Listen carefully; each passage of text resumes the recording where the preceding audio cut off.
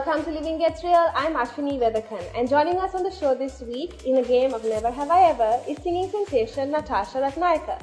But before we get into the show, here's a little sneak peek into her life.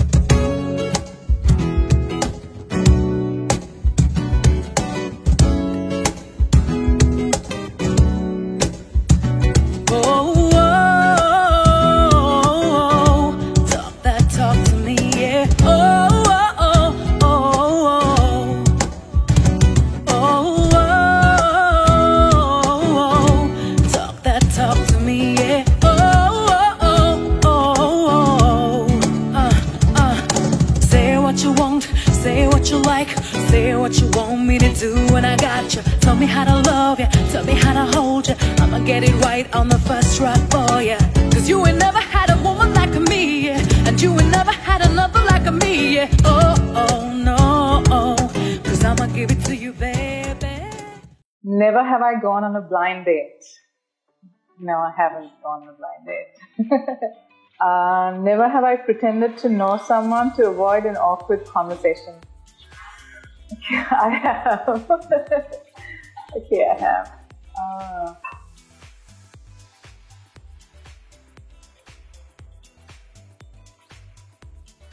Whoa, that's strong. Is this a classic? Well, I'm gonna get drunk here. Never have I ever cut a day of school. Oh, I have many times.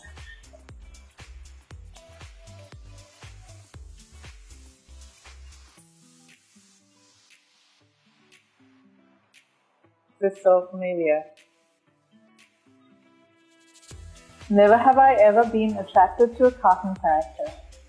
I've always liked SpongeBob SquarePants. I have also liked I still like Hey Arnold from Hey Arnold. Yeah, those are pretty much the two cartoon characters I've liked. Never have I ever cheated on an exam. Oh, I have cheated many times. I have cheated.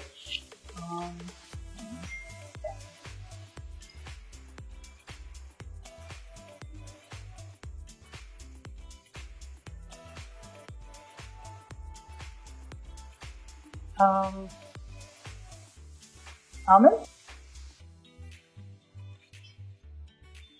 Never have I ever tried cutting my own hair. No, I haven't.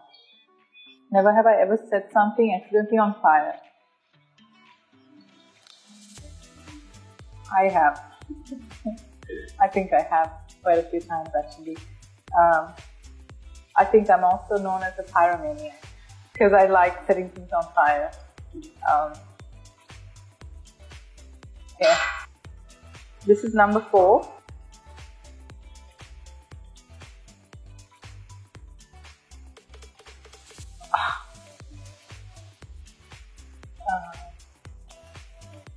Okay, it's really hard.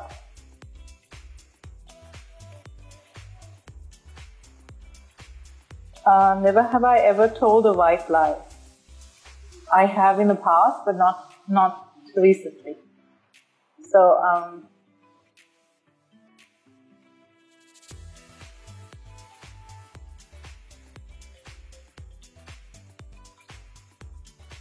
okay, the last one.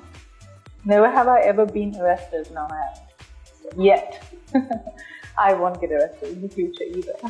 Now that I have had all of these espressos, it's time for me to go for a run because I'm like really popping. I'm really energized to the point where I need to kind of disperse that energy. So I don't need any more energy boosters. So I'm going to put it to good use now.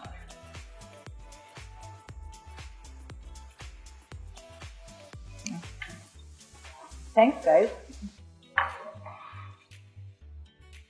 Welcome to the show, Natasha. It's good to have you with us. Thank you, Ashwini. It's a pleasure to be here. Natasha, you've been in the industry for a while now. You're a seasoned musician in Sri Lanka. So what do you consider the pros and cons of working in the music industry? Some of the pros that I have experienced is just doing what I really love doing from my heart, and especially my music, dancing, just getting creative. I mean, you really explore your creativity to the max, and the adoration from your fans, and just living your best life and not really allowing people to put restrictions on or put a damper on what you want to do. The cons, there are a few cons actually. Being when you're an entertainer, especially on stage, and sometimes you are invited for parties, anniversaries, funerals. Sometimes you can't attend because you have to be on stage, and you miss out on some special family gatherings, and that has been pretty much my life all the time. And sometimes it's really hard to make your relations understand, because I mean, they really don't understand the nature of your job. Another con would be that some of the fans, send like weird stuff on social media, especially when you open your DMs in the morning, you see all kinds of stuff, things that you don't want to see. I've even had fans ask for my underwear. No. Yeah, and they wanted me to sell my underwear. They would buy it. There had been really weird stuff, like really, I would say fetishes, which they want to, experience through some of these artists. Then another thing I want to really highlight is that back in the day, when an artist is born, people really gather to go and support them wholeheartedly. But now, with the changing times, with the whole, everything is online, everything is digital, and with the change that has happened, people, even the artists, like the A-listers, up to the newcomers, they buy, literally, if you have the money, you can buy your subscribers, you can buy your likes, you can buy your views, you can buy dislikes, you can buy comments, you can buy literally anything if you have finances to support you, So that really takes away from the authenticity, and it's unethical, and it's immoral, I would say, because that also proves that anyone who nowadays you come up with any song, any material, you can just put it out there and you buy your way into popularity. And I feel that is really unfair by the people who are really trying hard, and I think awareness should be brought into this light should be shed, and that these things don't happen. But then who's to say that it won't happen, because there's thousands of sites selling bots. It's not even real people, So if people want to advertise, if they want to boast, and you put it out to a demography, that is fine, because you're exposing yourself to a demography. But this is not targeted advertising. This is buying yourself to bakery, literally, So I mean, and I remember seeing some of these artists put music out, and we only have 22 million in Sri Lanka, and they have like 20 plus millions, and within a short span of time. And I'm talking about rappers, I'm talking about all kinds of artists, right? And you really want to kind of, it just doesn't make sense, It's not being, if it's truly, authentic, wholeheartedly I support it. But this is just not fair by people who are really trying hard to make amends and trying to make a life, a career out of music. So I really like to highlight that, you know, and I want to bring it to people's attention that all you see is not what it is, you know, everything is just sometimes an illusion. Yeah. So be careful what you see and don't judge an artist by the kind of followers and what you try to portray. Okay. So apart from music, do you have any other talents that you'd like to share with us? So apart from music, I mean, I've always pursued everything that I've always wanted to pursue, since if it was music or whether it's fashion or whether it's dancing or whatever. I mean, other than that, during the lockdowns, I kind of discovered a different side to things. I took this online art class, which is, even though I am an artist, I'm not a painter or drawer. I mean, I have not really done any painting in school either. And so casually I was invited to do something called Zen doodling, right? And I took this art class. Her name is Anita Malhotra, and there was a whole heap of us taking the Zoom online art class, and that's when I started realizing, okay, this is something that I want to get into.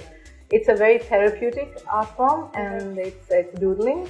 And I realized that I had something that I never really discovered that I had. And after that art class, I started doodling, and maybe I'll send them to you. Nice, I'd like to see that. And besides that, I've always wanted to be an intuitive healer, metaphysician, and it was in the works for a long time, probably 6 to 7 years.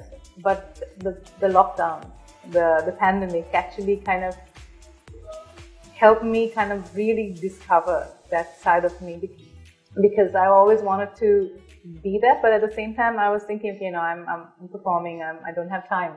It was always a matter of time, right? And then when the lockdowns happened, it really was natural for me.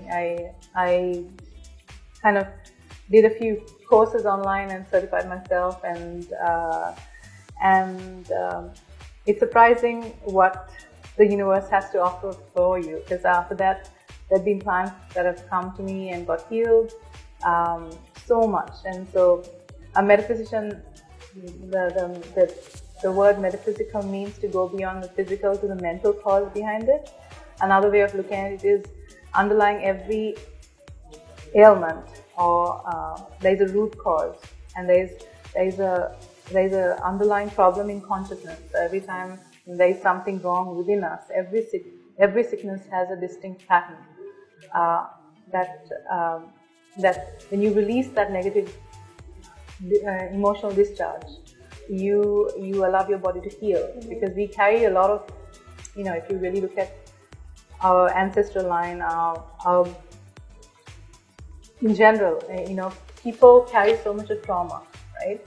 And these are all psychosomatic genetic predispositions stemming from sometimes your parents, sometimes your grandparents, and even without us realizing it, we carry all that. So when you bring awareness and consciousness, and I teach my clients to release them through meditation. And once they've released it, I've seen healings take place almost immediately. You know, I'm not saying that don't take the medication, the conventional methods of healing. The doctors, yes, they are here to treat us, but at the same time, they're only treating the symptoms. So what I do as a metaphysician is release the root. Okay. So while you're taking medication from different sources, you also need to kind of help release the root. So when you release the root, you heal from within and outwards. So it's been pretty amazing. Actually, it's a new area for me. So I'm pretty passionate about it. It's pretty amazing. Thank you. So now going back to music, Natasha, what do you think the challenges are for the next generation?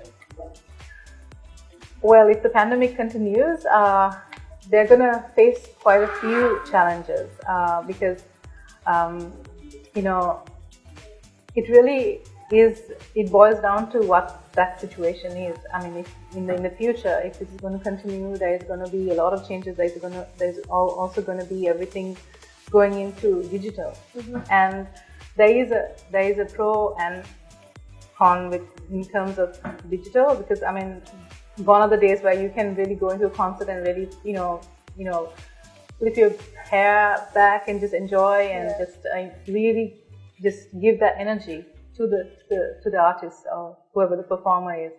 But now everything is just viewed on this little screen, you know, and so those are the challenges I think artists would have to face.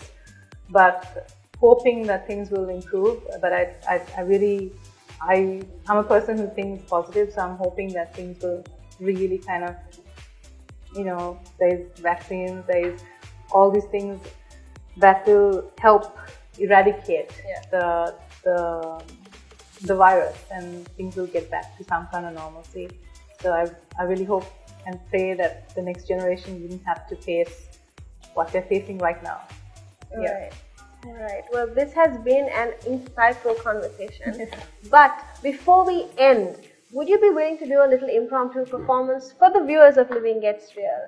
We were wondering whether you'd actually perform your debut single. Oh wow. Okay. I haven't sung that for a long time, but let me see what I can do. Great. What if our days are gone and I know you ain't coming back home? That's for sure. It's not like I've been waiting for someone to come and ease the pain I know I can't endure. I must admit that I'm surprised that even when you're gone, I still don't feel alone. Maybe it's your lying eyes, the ones that maybe show you out the door. 'Cause I don't need a man by my side just to help me get through the night. So boy, you better run away, 'cause I ain't going nowhere for life. I don't need a man to play this game. I don't even need to call her name. So you better run away, just run away for life. Oh, run away. Run away, whoa, whoa, whoa, run away, run away. Wow, I don't know about you guys, but I just had goosebumps. Well, it has been an absolute pleasure having you on the show with us today. Thank you, Ashwini. Thank you for joining us. Thank you. And that's all the time we have for this week. Don't forget to follow us on Facebook and Instagram to catch the latest episode of Living Gets Real. Thank you for watching and stay safe.